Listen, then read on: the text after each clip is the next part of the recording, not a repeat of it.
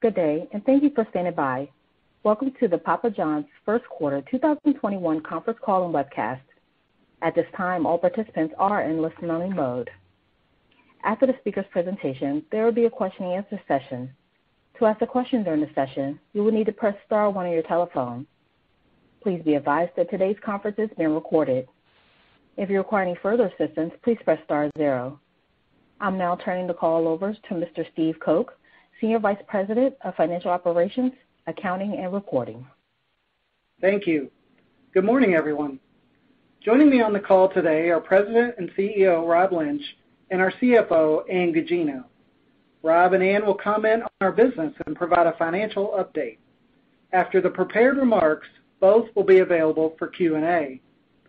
Our discussion today will contain statements involving risk that could cause actual results to differ materially from these statements. Forward-looking statements should be considered in conjunction with the cautionary statements in our earnings release and the risk factors included in our SEC filings. Please refer to our earnings release and the investor relations section of our website for a reconciliation of non-GAAP financial measures discussed on this call. Finally, we ask any members of the media to be in a listen-only mode. Now, I'd like to turn the call over to Rob Lynch for his comments. Rob? Thank you, Steve, and welcome everyone to our 2021 first quarter earnings call. 1 year ago, none of us could have foreseen the challenges ahead and the hard work that would be required to persevere through a global pandemic. Today, we are more grateful than ever for the tremendous effort and sacrifices that our team members and frontline workers have made to take care of their communities in their time of need. It is through their hard work and determination that Papa John's delivered one of the best years in the company's history in 2020. I'm pleased to report today that we have continued that momentum into 2021 with a very strong start to Q1, delivering our sixth straight quarter of comp sales outperformance versus the pizza industry and a seventh straight quarter of positive global sales growth. In addition, our unit growth has accelerated, and our adjusted earnings per share grew 500%. The company purpose, core values, and strategic plan that we put in place late in 2019 have provided the continued direction and the foundation that underscores Papa John's industry outperformance and positive long-term outlook. I'd like to cover 3 items this morning. First, I will discuss our first quarter results and their drivers. Second, I will comment on how the dynamic market environment and evolving consumer behavior position Papa John's favorably going forward. And third, I will provide some comments on Papa John's strong near-term and long-term outlook as we continue innovating against every facet of our business and executing our strategy with excellence.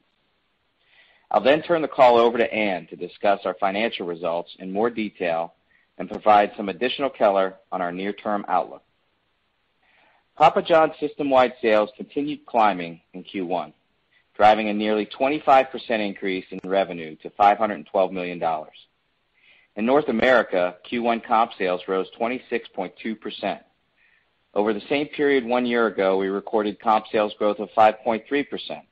So on a 2-year basis, North America comp sales were up over 31% last quarter.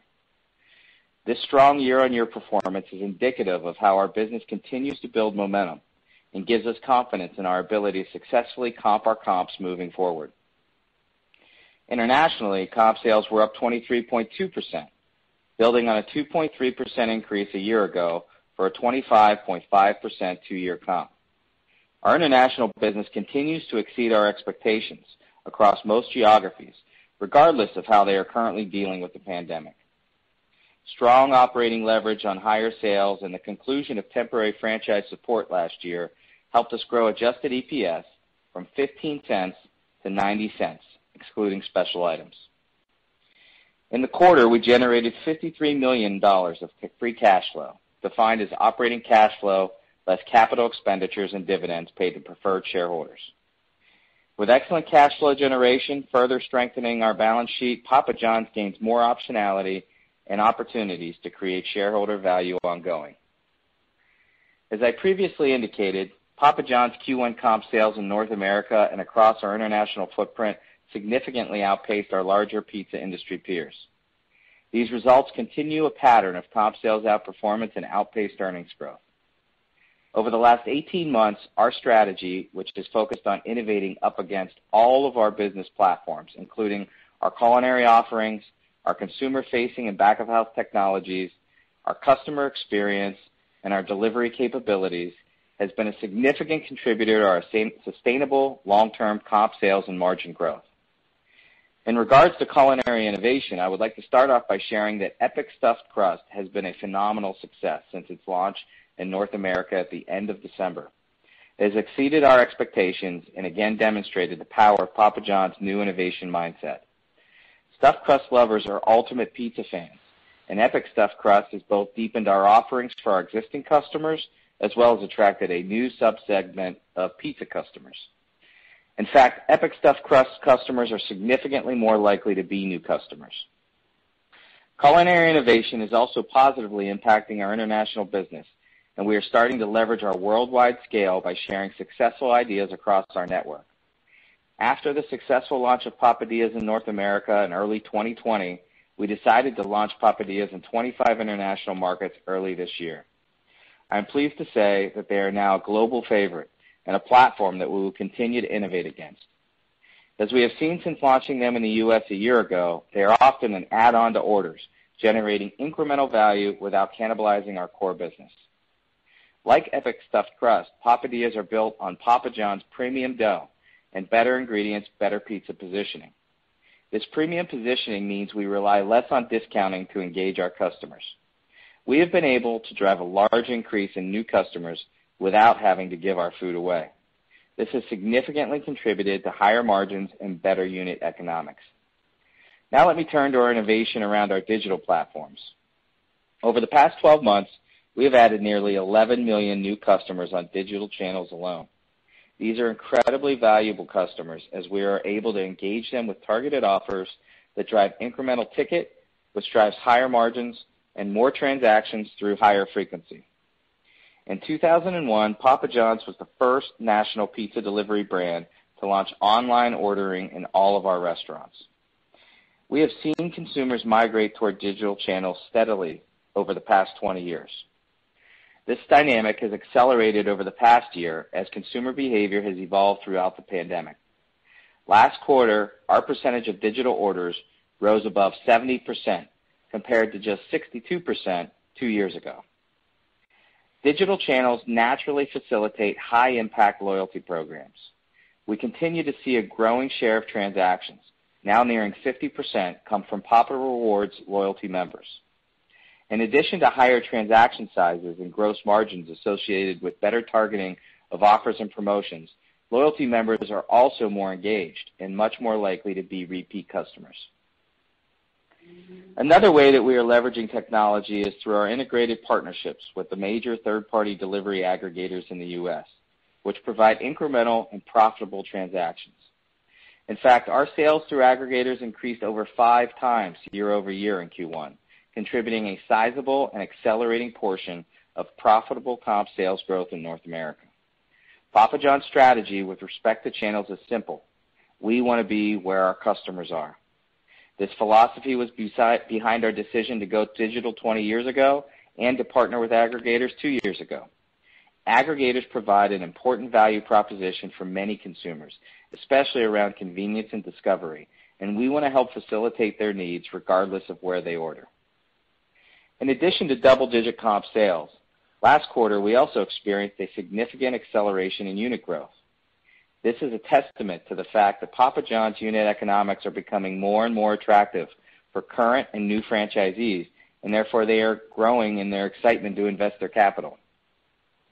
80 new restaurants opened last quarter, our best first quarter for new unit growth in 20 years. With openings last month in new countries for the brand like Cambodia and Germany, Papa John's is now in 50 countries and territories.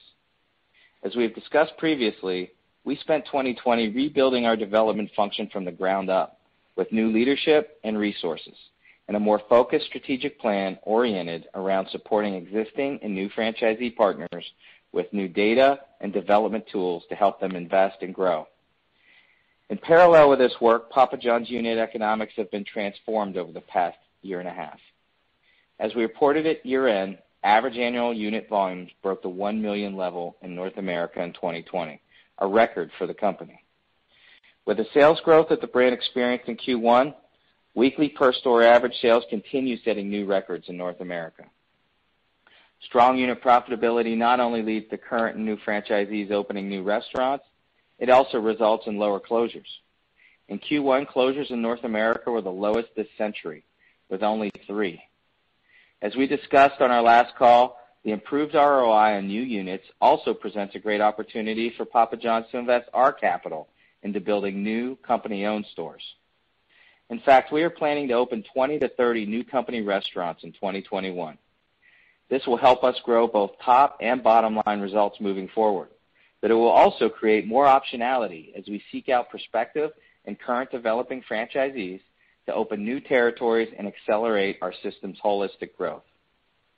Closing out the discussion on development, I am happy to say that we have started 2021 on a very positive note, with some of our largest franchisees expressing interest in growing their footprint, both domestically and internationally, as well as new investors looking to sign development deals.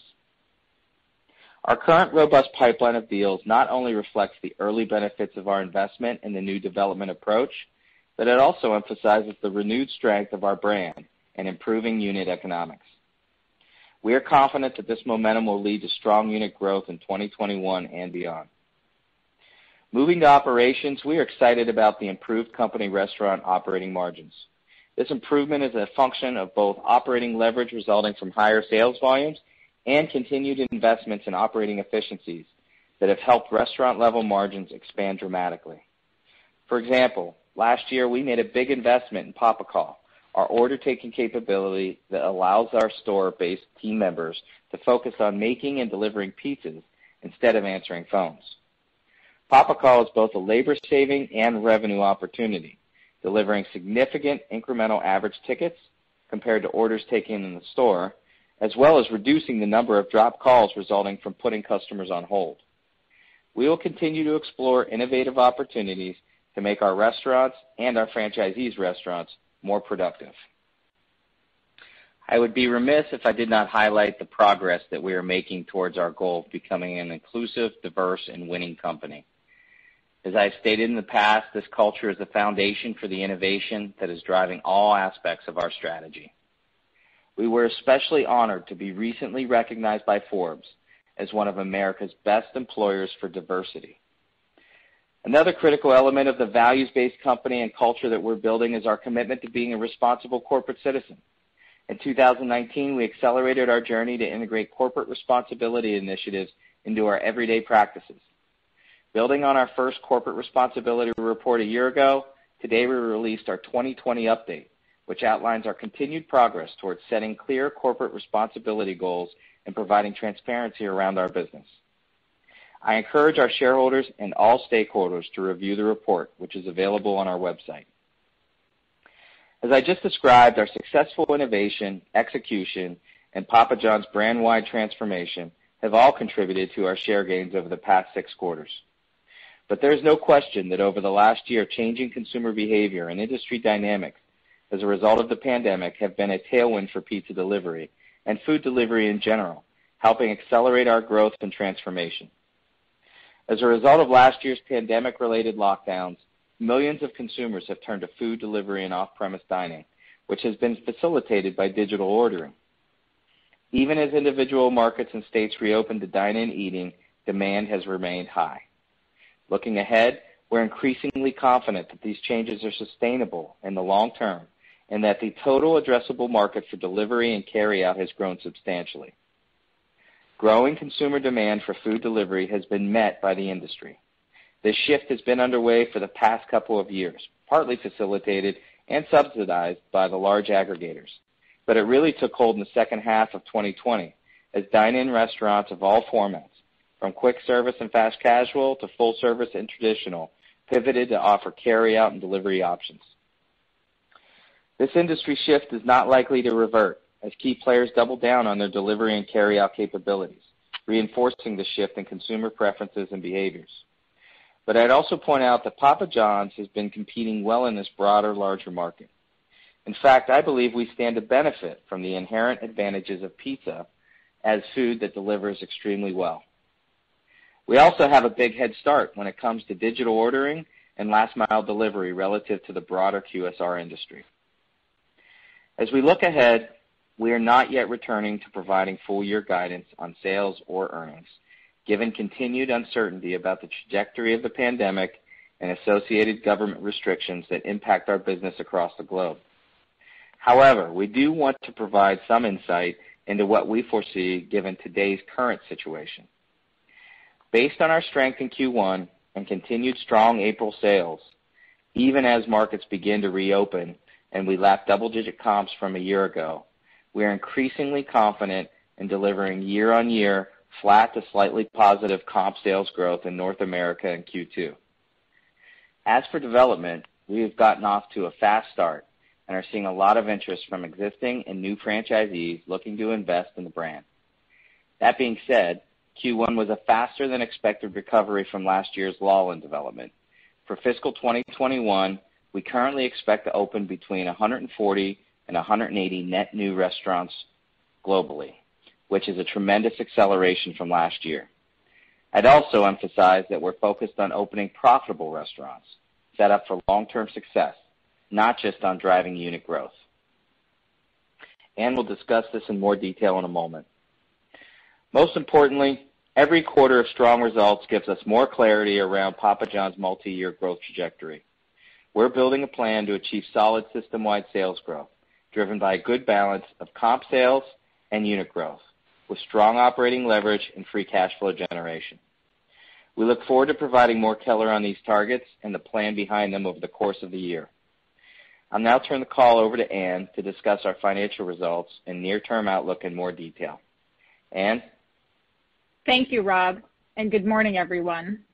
The excitement continues at Papa John's as our financial position further strengthened with another quarter of robust operational performance, increased cash flows, and a very healthy balance sheet.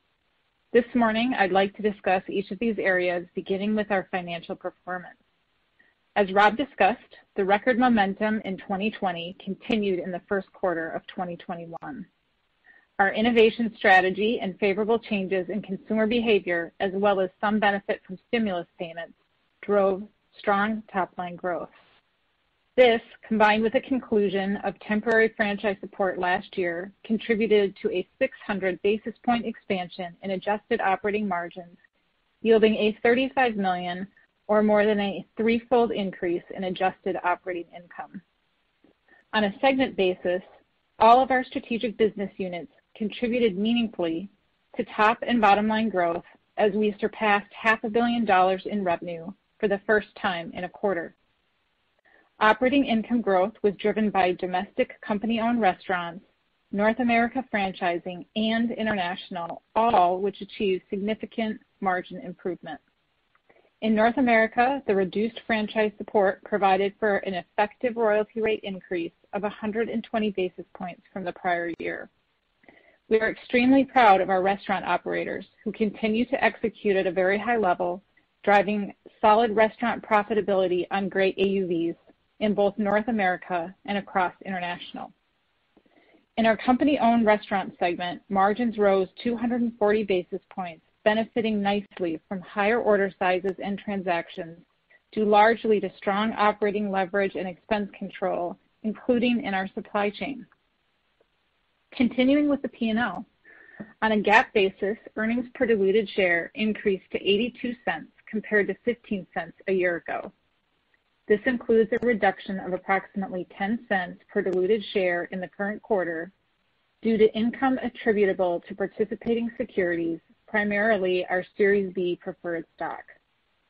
In addition, current quarter results include costs related to our strategic corporate reorganization and new Atlanta office plans we announced in September 2020.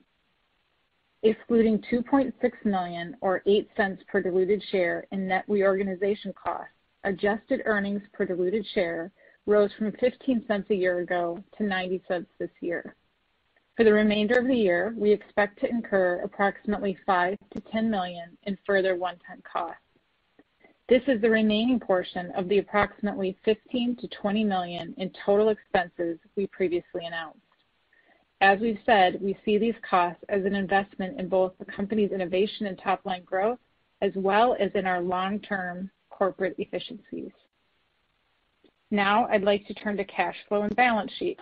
Strong earnings contributed to a dramatic increase in cash flow from operations, from $34 million a year ago to $63 million during the current quarter.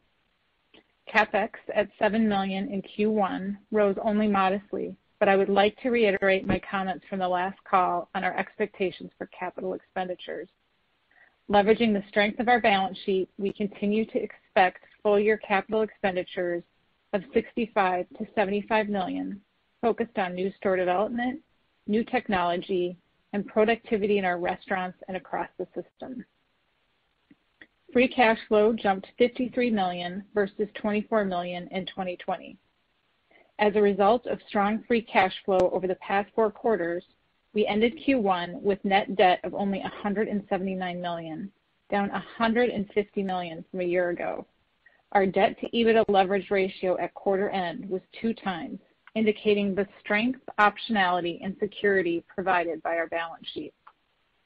Papa John's cash flow generation, which is an inherent aspect of our franchise business model, is strengthening our balance sheet and positioning us to invest in long-term growth while continuing to return cash to shareholders. During the first quarter, we paid a cash dividend of $10.8 million to our common and preferred shareholders. Subsequent to the first quarter, on April 29th, our board of directors declared second quarter cash dividends of approximately $10.9 million to be paid to common and preferred shareholders. The second quarter common stock dividend is 22.5 cents per common share.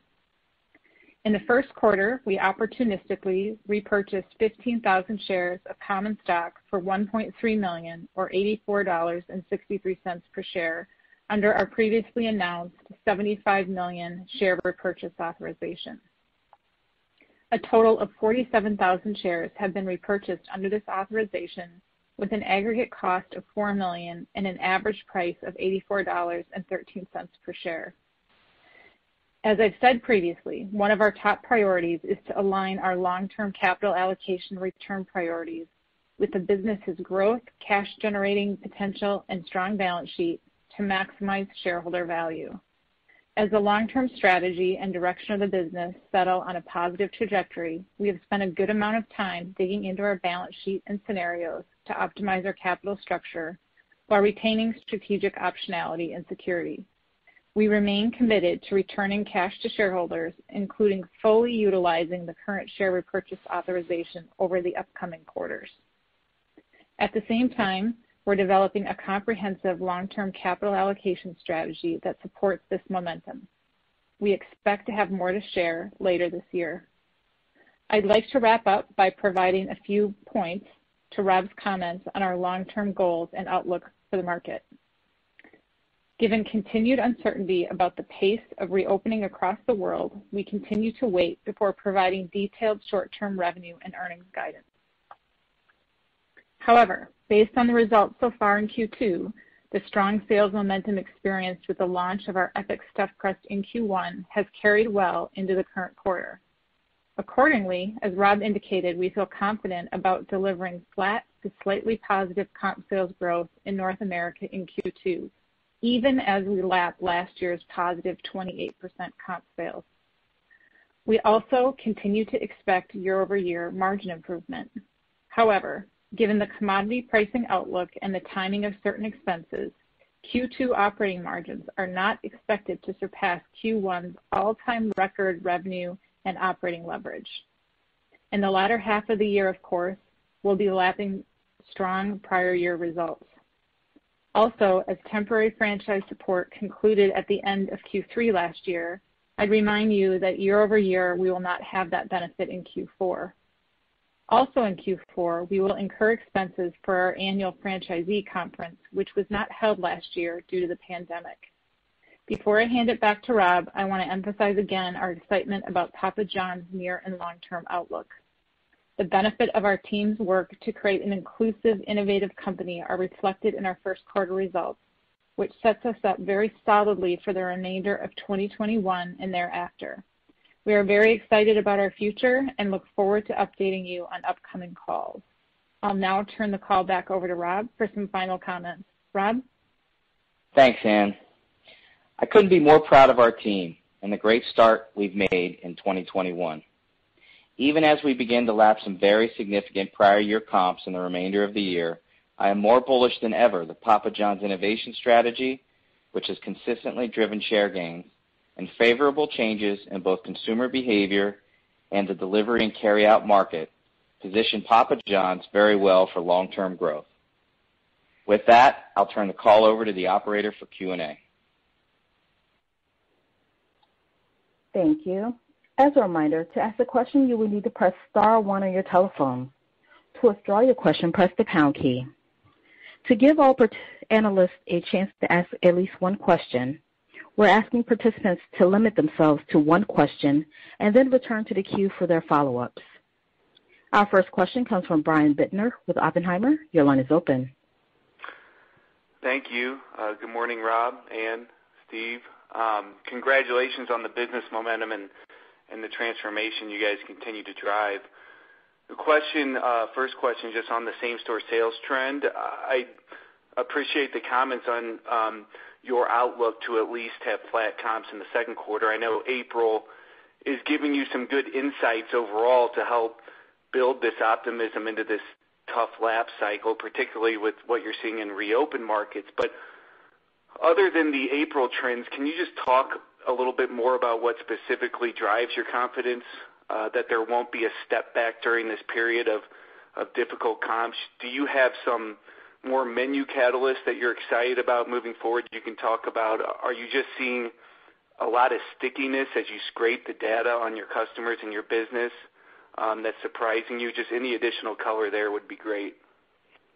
Hi, Brian. Yeah, it's kind of all of those things. Epic Stuffed Crust has continued to bring in new customers. We have been promoting it now for over 4 months, and we continue to see growth in that business, and we're going to continue to double down on it and continue to invest behind it. And so that overperformance in Q1 gives us confidence that it's going to continue to drive incremental sales that we hadn't had in our initial forecast in Q2. We're also very excited about the growth in our loyalty platform. We're now at 20 million loyalty members. If you recall, 2 years ago, we were around 12 million. So we've added about 8 million loyalty members, and those are our most valuable customers. They're driving higher ticket averages and higher frequency. And so as we continue to leverage, and we've gotten a lot better at leveraging our data and leveraging that resource, we have taken up some of the frequency that we believe we were going to get from those customers. So really, that customer engagement as well as the innovation are the two things that really give us confidence that we're going to continue to drive top-line revenue growth despite lapping a 28% comp from a year ago. Thanks for that. And a longer-term question on your optimism towards the long-term outlook, particularly on unit growth. And thank you, Rob, again for the color on the unit openings this year. We're obviously able to see your improving pipeline sitting at 1,650 units, very impressive. And I think 250 of these are in North America, the rest internationally. What is your outlook for that pipeline in North America? What do you think the unlock there is now that franchisees are at all-time high unit economics, got to be feeling really good? How do you want us thinking about how that North America pipeline builds throughout this year and next? Yeah, we believe that we will see a significant increase in that pipeline. Our development team is currently meeting with almost every single one of our top 25 franchisees and talking about the markets that they're in and where the opportunities reside. So that pipeline does not really reflect those discussions yet. And there's never been more, since I've been here, I would say, there hasn't been more excitement there is right now regarding the opportunity that still exists in North America. And in regards to holistic pipeline, as we mentioned in the call, we just opened up 2 new countries.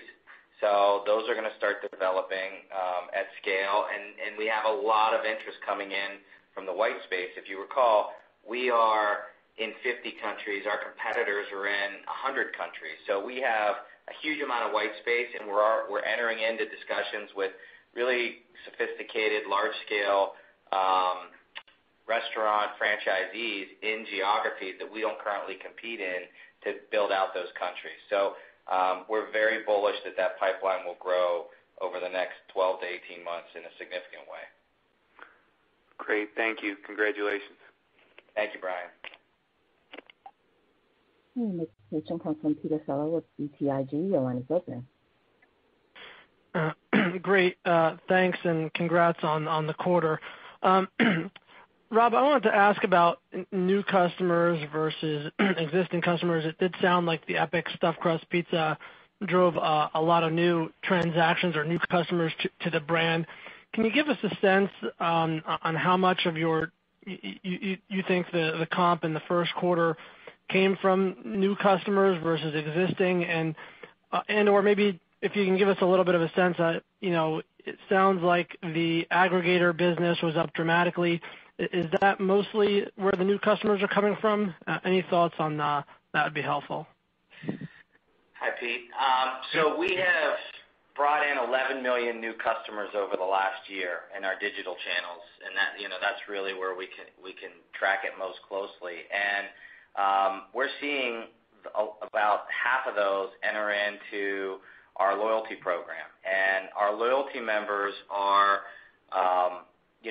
higher frequency, higher ticket, our most valuable customers. So a lot of our growth did come from new customers in Q1, and as we mentioned, our aggregator business was up 5 times. We have said in the past that we believe that the incrementality of that business is between 60 and 65%. So those are a lot of new customers that we wouldn't have gotten had we not entered into these partnerships. So our frequency amongst our current customers outside of the loyalty program has remained relatively flat. Our frequency amongst our loyalty program customers has increased, and a lot of new customers. So that's really the breakdown of how the comps have been generated in Q1. Great. And then just on the advertising budget, I know last year, obviously sales ballooned more than you anticipated, and clearly it looks like that's continued at least so far into 2021. Can you give us a sense on how much of the ad budget from last year that rolled into 2021 has already been spent, and how much you guys still have in your back pocket to utilize for the balance of the year? We obviously 26% comps drive a lot of advertising revenue, so that we weren't necessarily budgeting for that in Q1. So there is a surplus of advertising dollars that we're going to be able to reinvest back into the business.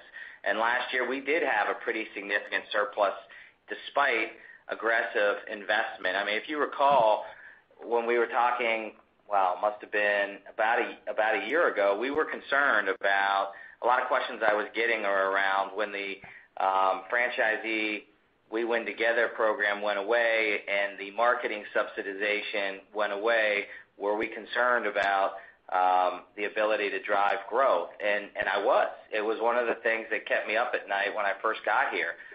We have more than offset that lack of company investment in the National Marketing Fund with sales growth, and we're running a large surplus right now that we're reinvesting back into the business at a very accelerated rate. So all of this sales over delivery is generating more marketing dollars than we had in our plan, and we're reinvesting that back into the business.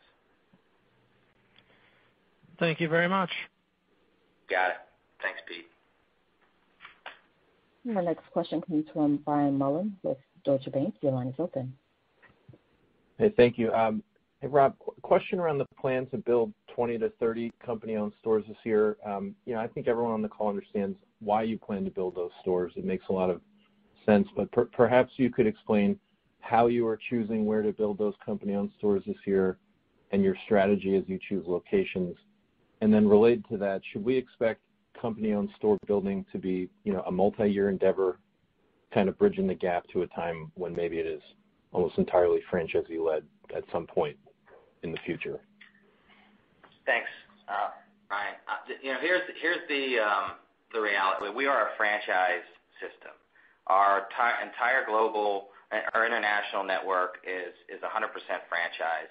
Obviously, in the United States, we feel great about our company-owned restaurants. But really what we're trying to accomplish is we're trying to build the model that can help accelerate franchise development domestically. So we are going into our highly penetrated markets like Atlanta, Louisville, St. Louis, Orlando, where we have, a lot of restaurants. And we are looking where we have gaps in those markets and where our drive times are the longest and where our number of households probably exceeds kind of what we think is the optimized number. And we're looking for great real estate where we can fill in and build restaurants that we're forecasting. The next 3 restaurants that we have, we're forecasting to be that we're going to build are above our current average AUV. I mean, we're not going in and looking at just popping in restaurants that might or might not succeed. We're going in and building restaurants that can improve our customer service, but also generate profitable returns right out of the gate. And by doing that, we're going to leverage that data and that model to help supplement the conversations we're already having with our franchisees around building out their markets in a similar way. When I first got here, I think I said this, in the past. When I first got here, I was told that we were built out in North America, and I said, well, why is that when our competitors have almost 2x the number of restaurants? They said, well, our maps are all filled up, and I said, well, we need new maps. And we did. We went and built the technology to build new maps. Amanda Clark came in from Taco Bell, and she's built an amazing team, and they are remapping the entire country. So we need to work with our franchisees to build out their markets. And yeah, once we've built that model, is there an opportunity for us to re-franchise company restaurants and get to a more of a franchise model domestically? That's definitely a possibility. We'll continue to leverage the optionality we have with our company restaurants when it makes sense for us to seed franchisees who want to come in and develop. Okay, thanks. And then just pivoting, just a question for you on the UK business. Could you just speak to how that business is doing today? And in addition, it would be great to get your perspective on where that market is in its unit growth life cycle. It's been a very solid unit grower for Papa John's for many years. Maybe in baseball terminology, like what inning do you think you are there in the UK, in that important market? Yeah, the UK is our best market right now, hands down. The UK had our highest comps last year and has our highest comps this year. So that market is just absolutely on fire, and we still see a significant amount of development growth. We think we can probably build 2x the number of restaurants in the UK that we have today. So not only do we, believe in the continued comp performance, but we also believe there's a lot of opportunity to build, primarily outside of London, up in the northern parts of the country where we're relatively undeveloped. Still a lot of opportunity there. Thank you. Thank you. Thank you. As a reminder, to give all analysts a chance to ask at least one question, we're asking participants to limit themselves to one question and then return to the queue for follow-ups.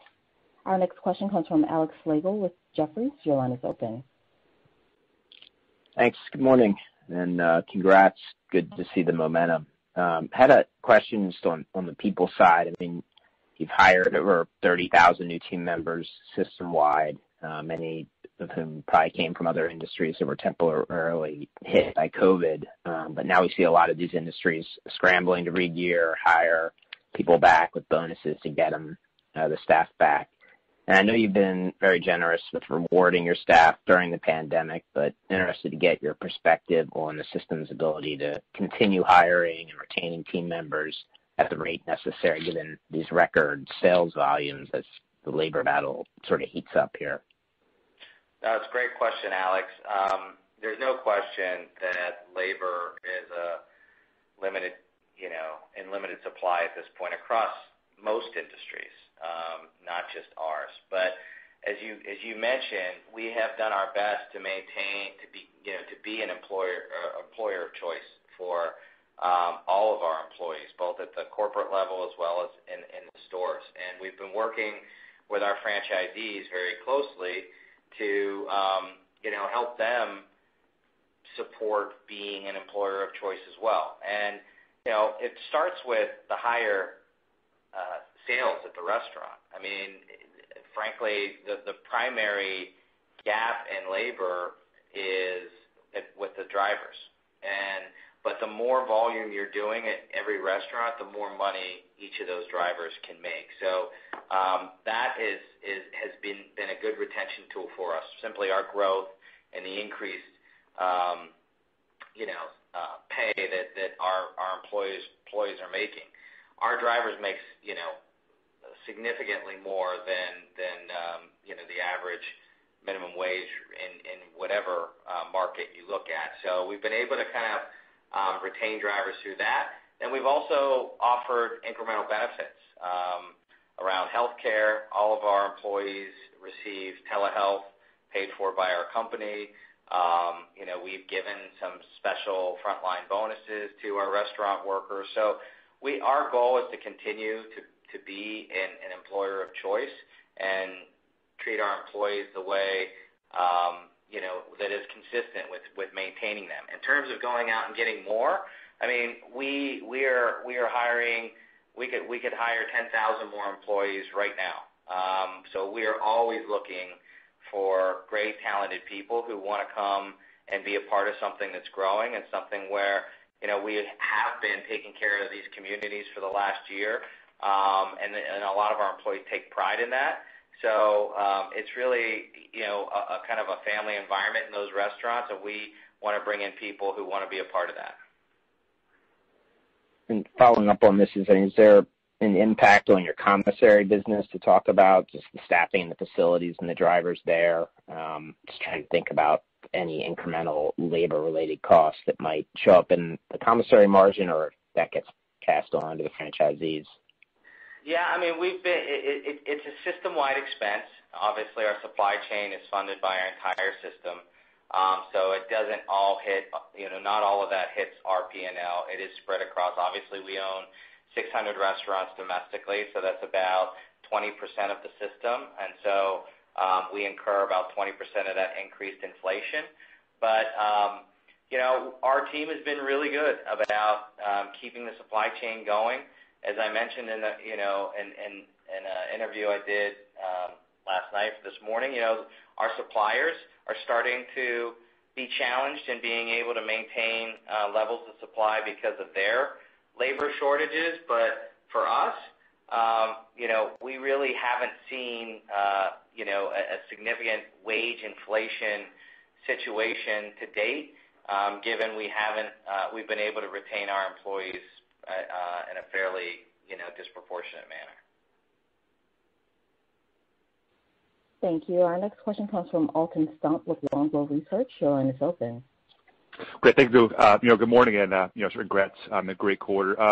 Just want to ask, as far as your comments about new franchisees versus existing opening stores, any kind of ballpark, estimate that you give us as to, what percentage over, let's say next couple of years do you think of new builds here in North America will come from new versus existing franchisees?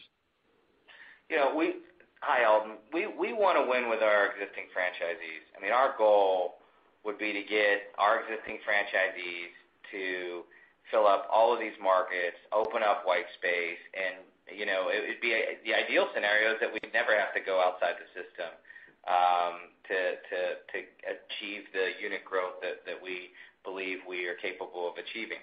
However, where there are opportunities where, for whatever reason, a franchisee in a market is not interested in developing, we are actively pursuing other franchisees. And, we over the course of this year, we are going to make some big announcements. We're already in late-stage discussions with with prospective franchisees to come in and open up new territories and build out territories where we think there's a lot of opportunity. So, I think the ideal scenario is probably about an 80-20, where about 80% of our growth is coming from current existing franchisees. But there's a lot of demand to get into our system right now externally, and if we are unable to achieve our development objectives with our existing franchisees, then we'll start opening up more opportunities for prospective new franchisees to come in. Thank you. Our next question comes from Eric Gonzalez with KeyBanc Capital. Your line is open. Hey, thanks. Good morning, and congrats on the really strong performance. I think you said 3/4 of your business is delivery. Your largest competitor is talking about carryout as an opportunity since it had underperformed delivery over the last year. We can all agree that the overall shift toward convenience is not going to change, but do you think your low carryout mix might actually be a relative disadvantage going forward, given the low carryout mix? Or do you think carryout is an opportunity as you continue to build out the footprint? Yeah, I don't know, why that would be a disadvantage. The aggregators are growing at 100%. Delivery is becoming a much bigger part of the industry, and we're one of the top delivery operators in the country. So we offer carryout. We support our carryout business, but we are not pushing customers into carryout by discounting our carryout business. That's really the biggest difference. It's not like we don't offer the same level of service of carryout as everyone else. We're just not going to discount our product. We have been focused on growing our sales by allowing customers to self-select into better ingredients, better pizza on our core business, and all of our new innovation. We've significantly reduced the amount of discounting in this business, and so when other people talk about driving their carryout business, they're going to give incentives to do that. That's not in our strategy, and I don't see that as a disadvantage at all. Thank you. Our next question comes from Dennis Geiger with UBS. Your line is open. Great. Thanks for the question. Rob and Ann, appreciate the commentary and the detailed targets on development for the year. Just wondering if you could talk a bit more about some of the puts and takes there for the year, and I guess more importantly, looking ahead. It sounds like the pipeline is obviously strong in the U.S. and international markets. Trends are clearly up and to the right in the right direction. Just curious as we think about the timing though of those opens, how much of it is sort of the macro uncertainty in international markets maybe has an impact over the near to medium term, and even in the U.S. despite the strong results and the benefits and the tailwinds you've seen over the last year, how much of the uncertainties around wages and other factors maybe kind of play into, again, some of the near to medium term decisions that your franchisees are going to make? Thank you.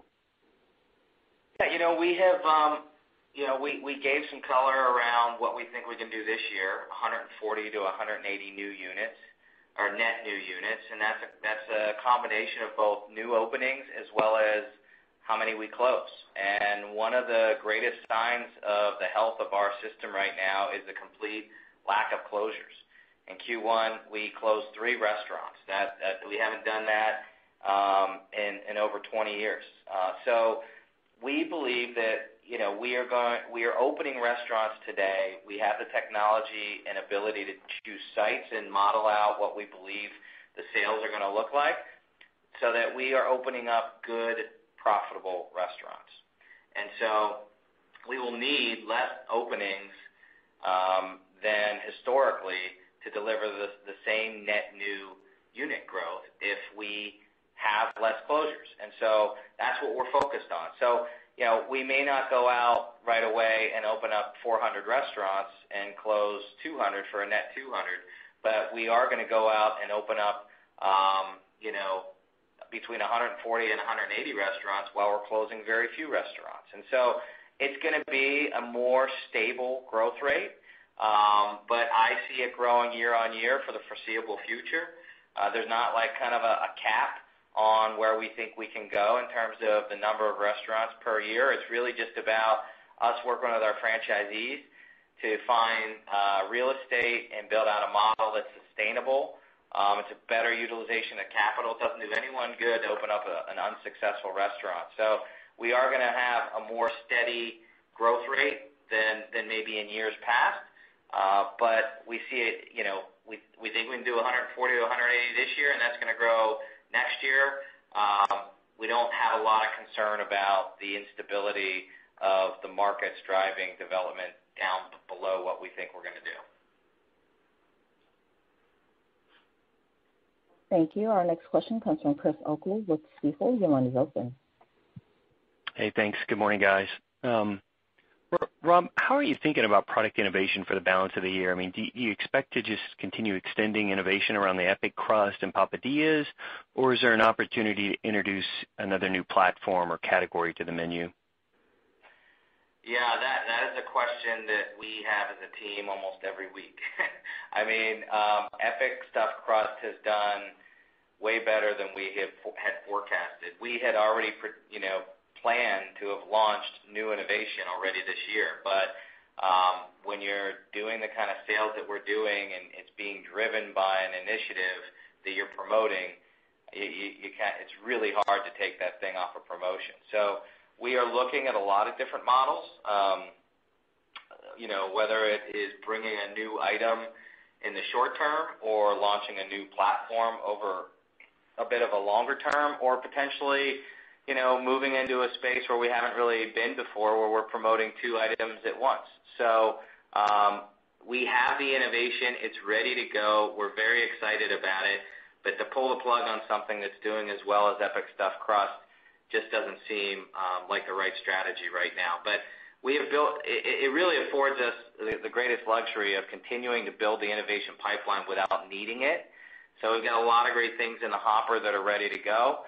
And we're definitely going to have some new stuff coming, this year. But right now, I can't disclose exactly when that's going to come. Thank you. Our next question comes from Brett Levy with MKM Partners. Your line is open. Great. Thanks for taking the call. Kudos on the sales. You mentioned a few different items on the G&A front, convention and the headquarters move. Can you walk through how you're thinking about the puts and takes, whether it's the stepped up investments, the return of certain costs, where your leverage opportunities exist for this year, and also any early thoughts into 22? Thanks. Sure. So certainly there's some noise in G&A, as you talked about. In particular, this year we have the restructuring costs at about $4 million, and then that's offset by reductions in the We Win Together program from last year. So as I mentioned in my remarks, we still have about $5 to $10 million of incremental costs associated with the Atlanta headquarters opening. So we will experience that for the balance of the year. What I would say, though, if you take out that noise, is underlying kind of the base rate of G&A is growing in that low single digits, which is really just kind of merit and inflation. So I would use that kind of as your baseline, and then layering on the reorg. In terms of timing, what we were pointing out there is just a reminder that the We Win Together program and the benefit that we're seeing from last year, that really takes us through Q3. So we don't have that benefit in Q4. And then in addition to that, we are bringing back our franchisee conference in Q4, which will be an incremental expense year over year because we didn't have that last year from the pandemic. And that's about $2 to $2.5 million. Thank you. Our next question comes from Jim Sanderson with Northcoast Research. Your line is open. Hey, thanks for the question and congratulations on a fantastic quarter. I wanted to dig in a little bit more following on to the discussion of international development. Maybe if you could talk about the development taking place in Germany. I think that's about 250 units over a 7-year term. And if that will eventually lead to strengthening of development in some of the other top European markets, and maybe you can compare the AURs you're expecting out of Germany compared to what we see in the U.S.? Yeah, so we have 3 units that have opened in Germany. They're being opened by our franchisee that has really built out Russia. So it's a gentleman who knows how to build out a new territory, and we have a lot of confidence in his ability to come into Germany and be successful. Continental Europe is a huge opportunity for us. As we've discussed, the UK is performing extremely well. Over the last 5 years, we've built out Spain, but really outside of the UK and Spain and restaurants in Luxembourg, we really have a lot of white space opportunity in France, Italy, big geographies that we haven't tapped into yet. So we think that there's a lot of opportunity, and being successful in Germany, which we have a lot of confidence in, will then seed our ability to either move into those other countries with those franchisees or bring in new franchisees that are already operating restaurants in those countries to open up Papa John's. So lots of upside in continental Europe. We still have a lot of upside in markets that our competitors are fairly penetrated in. We don't have any restaurants in Australia yet. We see that as a huge opportunity. We don't have any restaurants in Brazil. So big markets that can support the numbers like you're talking about, 200 to 250 restaurants that we still have yet to move into. So all of that is upside to the pipeline numbers that are currently in the forecast. And just a quick clarification, should I expect those unit volumes to be comparable to what we see in the United States? Our international unit volumes fluctuate dramatically. Our highest AUV actually is in Chile, where we're performing at an extremely high level. But you have markets that do significantly less, but they don't need to do as much because the labor environment's different, the real estate environment's different. So it really is a market by market dynamic on the AUV. Like an international AUV is almost a misnomer because every market has very unique dynamics. In Germany, where you have relatively high real estate, relatively high labor, yes, I mean, for us to be successful there, we're going to need to have AUVs that are in the range that we're seeing in the United States. That's what we'll need to be successful. Thank you. Our next question comes from Lauren Silverman with Credit Suisse. Your line is open. Thank you, and congratulations on the great results. Just a quick follow-up on labor. To what extent are you and could you leverage your partnership with DoorDash to complement your delivery driver fleet for orders through direct Papa John's channels?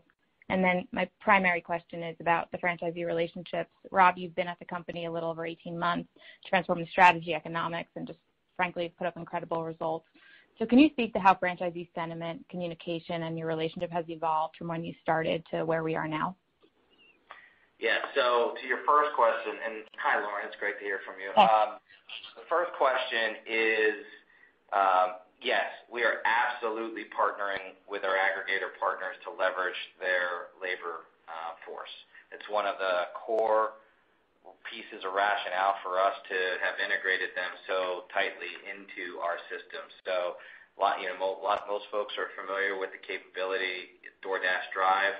We have full integration with that capability, and I think we're a top 5 customer for DoorDash now, and leverage them to a huge extent. So that is part of our plan.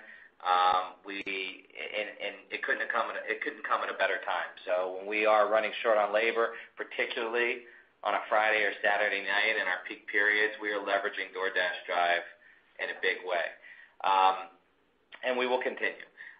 On the franchisee relationship, I can honestly, say this is the best collaboration I've ever seen, and I've seen some really good collaboration. We had, great franchisee partnerships at some of my other, previous companies. But right now, we have gotten past that honeymoon stage where we are, trying to build trust. There's always it takes a long time to build trust and a short time to lose it. So I'm not saying that we're still not focused on that type of relationship, but I would tell you that the franchisees are bought into our plan.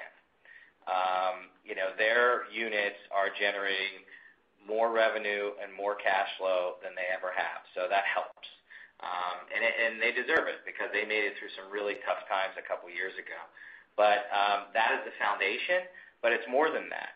I mean, we partnered with them through the pandemic to help, work through challenges that we had never seen before, to help them understand what the government regulations that were coming down were, and how to help them keep their employees their restaurant staffed and their employees taken care of. So the pandemic really helped bring our system together, and the success that we've had as a result of some of the initiatives that we've put in place has really congealed that relationship and created a situation now where when we meet at our franchisee advisory council meetings, we're talking strategy.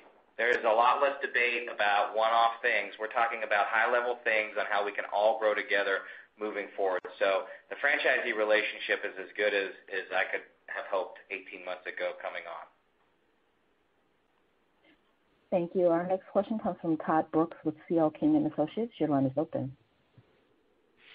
Hey, thanks for taking the question, and congratulations on the momentum in the business.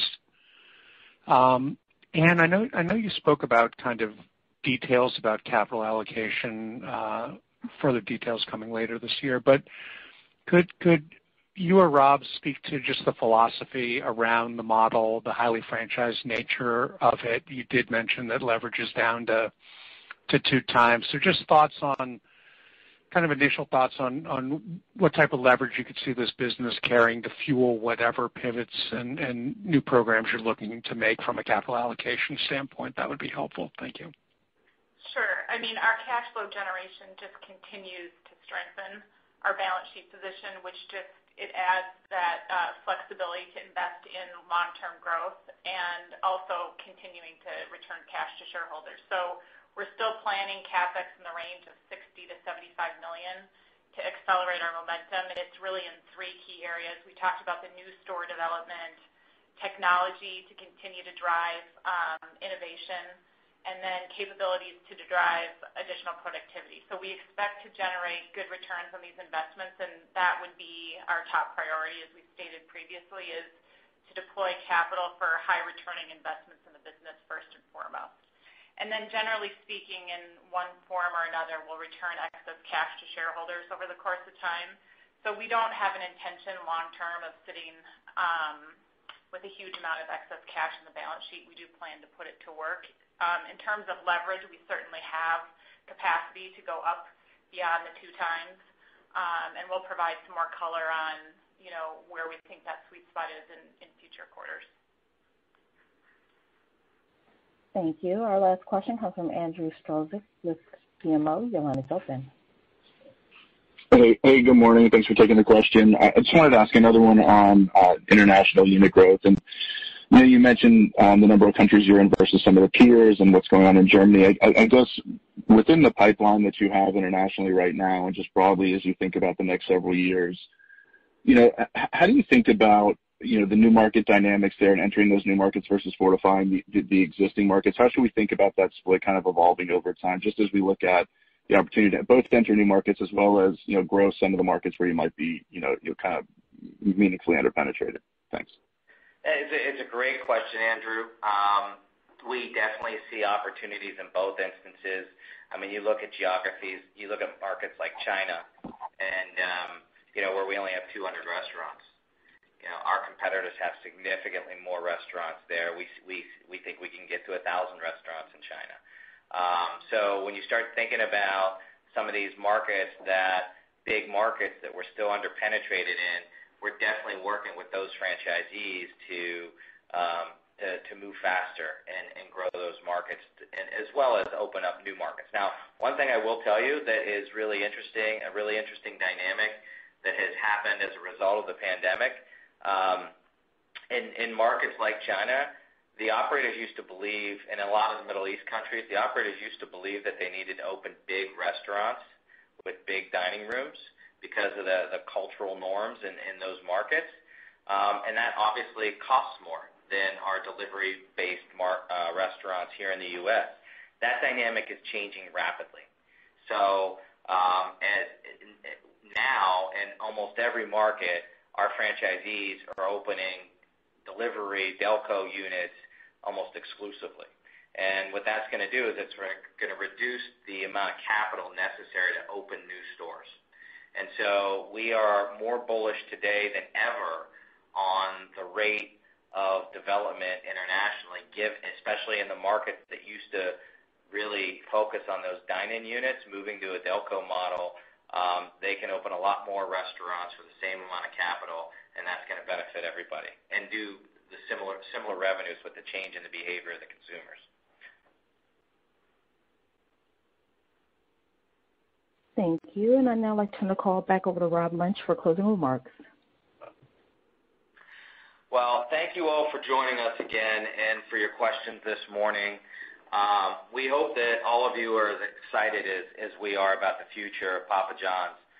This first quarter was a very important quarter for our brand. It's further proof of our sustainable winning strategy and frankly, the lasting change in our industry that we are competing in. All of these things position us extremely well for long-term growth. So we look forward to reporting back to you on our continued momentum and outlook, including our long-term plan and capital allocation strategy that Ann mentioned today. I wish all of you well. Please stay safe. I look forward to talking to you again soon. Thank you again. This concludes today's conference call. Thank you for participating. You may now disconnect.